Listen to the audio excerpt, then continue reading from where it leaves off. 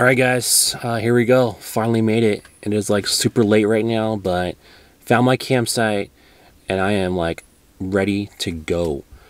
This is late season rifle bull tag. This is what I got. So it's gonna be a grind. It's gonna be a lot of work.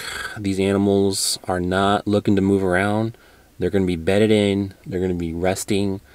They're just gonna be tough. I mean, they've been chased for the past 3 months. They've already been through the rut. So it's gonna be tough, but that's all right. I'm ready for it. I'm excited.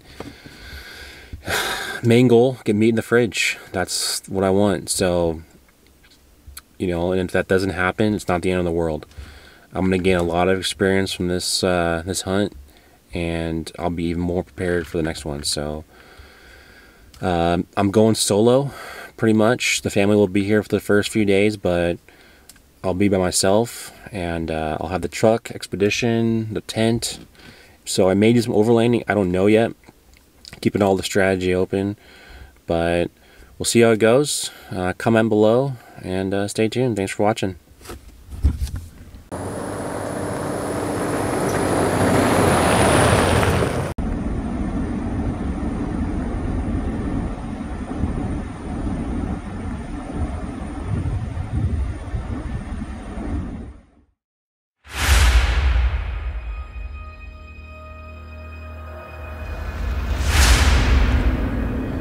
Alrighty, we got our first morning.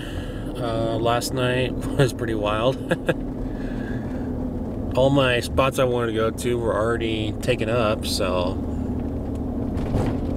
that was kind of sucky.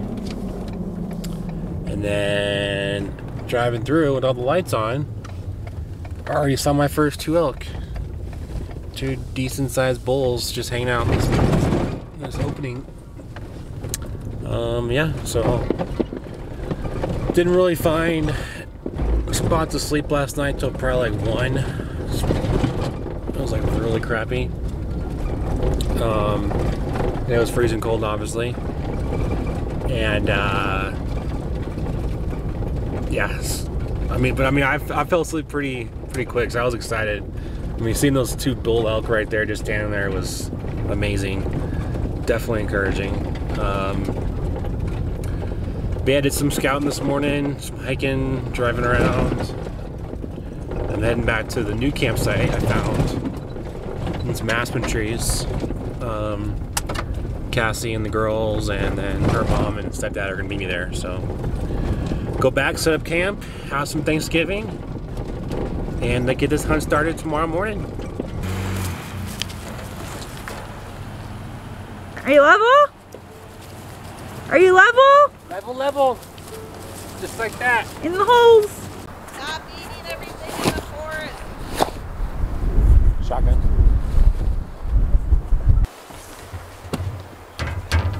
Did you figure out if the hose that you bought attaches to the stove?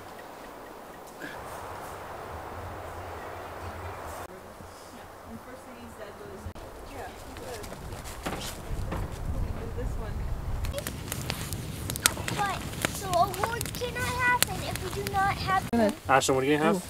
I'm gonna have turkey, the marshmallows with mashed potatoes, and then mashed potatoes. Lindsay? I'm having stuffing, mashed potatoes, turkey, and a roll, and this. I'm having everything. Yummy. Alright, you want me to put food on? Wait, except for this and this. I'm just gonna have stuffing, turkey, that, Can you and get a your roll. hands off the wall, please? Thanksgiving pilgrim style. Ashlyn, do you want 2 potatoes? Girls, come down. Is the chocolate stuffing good, Ash?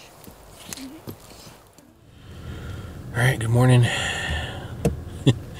This is it. The moment has arrived. We have opening morning.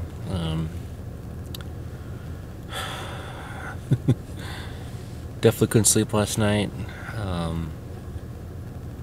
You know, there's just a lot of different thoughts, strategy, you know, what I'm gonna do, just walking through the process multiple times in my head. But first elk tag, opening morning. Gonna get out there, get to my spot where I saw those 2 bulls yesterday. So maybe they're still around. Maybe somebody else is. We'll see what happens. Here we go.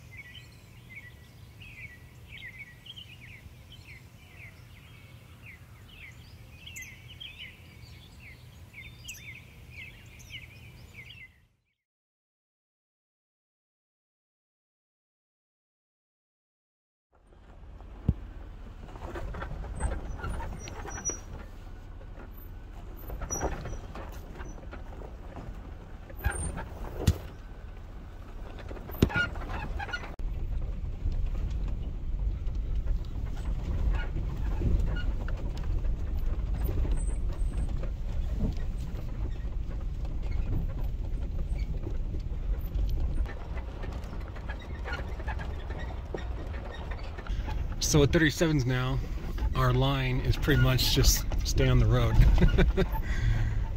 This thing is amazing. Love having these 37s. This road is terrible, but it's cruising right along. Alright, so this is our little campsite. Obviously it's just me now, so I've got the truck that I've been taking out every day to go to my spots, to go hunt. And what I've developed is kind of a cool little system where I can back into the same spot every night and also have a level tent. So instead of using blocks, I dug those holes out of the ground a little bit, and it gives me a spot to back into. I know I'm in the same spot every night, and I'm also level, like it's completely level. So and obviously on that side no holes, but so it's high on this side. So these two holes in, back in, and then I can hook the annex up. So all it takes is sliding the annex into the groove on the tent after I take that off, and I'm pretty much good to go. I do have to zip it up, zip the sides up, box it in, and I also stake it down, so I have to unstake it at night to, or in the morning, I'm sorry, in the morning to put it back on. So kind of what I've been doing is waking up, ripping everything apart, and I'm just putting the bag on with straps. I'm not zipping the bag up. So you guys can see it's not zipped. I've just got the straps going over the top, and that makes it pretty quick. Yeah, you can kind of see. You know, it hasn't gotten dusty. I mean, I've been driving down every single dirt road, so no real dust on the tent, but it makes for a super quick setup, tear down, not having to zip that bag on, just using the straps. So yeah, myself, like I said, so I gotta have the annex up because that's the best way for my heater to work. We got the buddy heater. I just been running on medium. Haven't had to use high, just medium, and it's kept me super toasty. Like, for whatever reason, with this annex on the tent, that tent just gets super hot. So, I mean, it's getting down into the high teens at night, and I'm like perfectly warm. So it's kind of a cool, you know, base camp setup. Best I could conjure up, so I can have, you know, a place to come back at night and still be mobile to go to my spots to go hunt during the day. So yeah, it's a good time.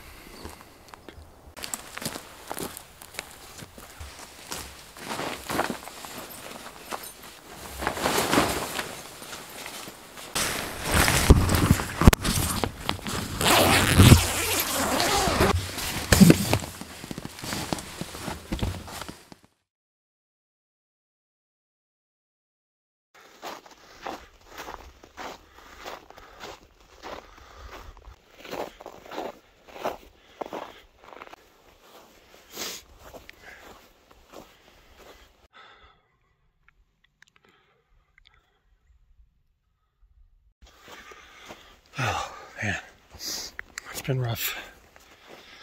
It's been almost impossible. So those 2 bulls the first night. And that's it. Not even the first night, night before. Opening morning. Well, I'm coming off the mountain. Just not seeing what I'm looking for, fortunately, up here. And it's getting hard to breathe. So, I'm gonna head on down. Yeah, there's not much cooking. I've seen some trails, some signs, but haven't seen a live breathing fur animal yet in the past 5 days. So we'll head on down, regroup, and figure out what I'm gonna do. Freaking trail's ice, slippery, and my shoes have 0 tread left.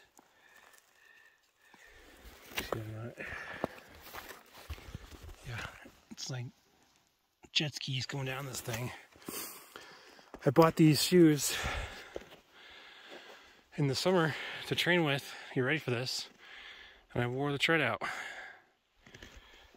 Oh well. Hope I don't kill myself.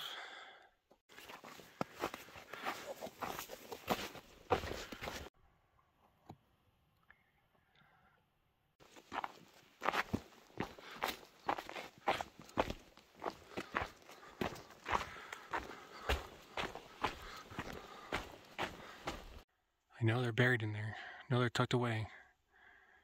There's no way to get in there. Yeah, a lot of learned lessons in this hunt. You know, I definitely picked the hardest one with the late season elk. But, you know, I tried all the tricks in the bag. You know, there's a lot of hunters out here. I'm not complaining. No, it's part of the deal. You just gotta make your strategy off that. I just don't have the experience to capitalize on that. I mean, when you're hiking, I'm hiking up a hill to a glass, and I'm up there at now before sunup, and I'm like halfway up to the top, and just out of nowhere, side by side, comes ripping up the hill. No, there's no road, there's no trail. They're just going. Takes them about a minute, get up the mountain or hill, and they set up glassing. I mean, what am I supposed to do? I don't know. I mean, then you find the good glassing spots, and you know, I'm not experienced enough to know how to deal with that, because there's people set up every 500 yards. So, you know, it's a rifle hunt. It's a lot of congestion, but I'm assuming they're all in there for a reason. Alright, last morning.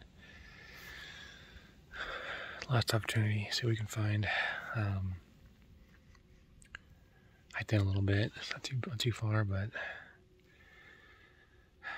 still nothing. Not freaking nothing. Just crazy. Yeah, so I'm gonna try and find a good glassing spot. There's a pretty good cliff this way in this direction. So I can see up there. Sorry, the sun's terrible. Yeah, we'll glass up there, and the last opportunity. I think these animals are just too smart. I mean, I've done my scouting out here, my research all summer, and always saw animals. Every time I came out, always saw animals. Even on our way out here, you know, they hear that first shot, they're gone. And there's just some nasty mountains out here with deep, deep forests and foliage. But, oh well, that's hunting. Yeah, solo hunting.